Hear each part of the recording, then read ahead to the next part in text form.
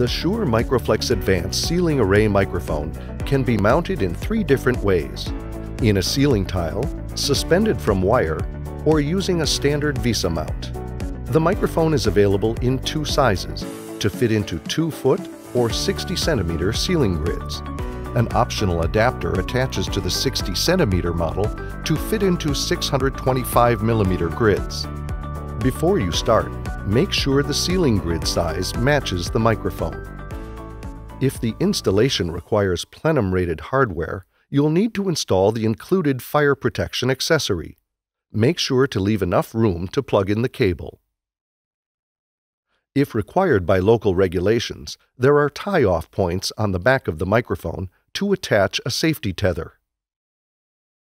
First, remove the tile from the ceiling grid where you want to install the microphone.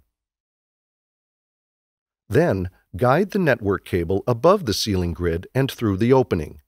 If you need to run the cable through conduit, an optional junction box accessory mounts directly to the microphone.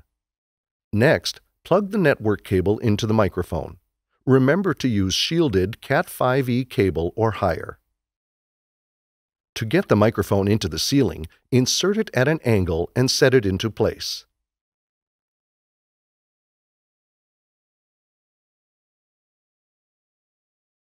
For suspension mounting, use the 4 hanging points on the back of the microphone to attach wire rope.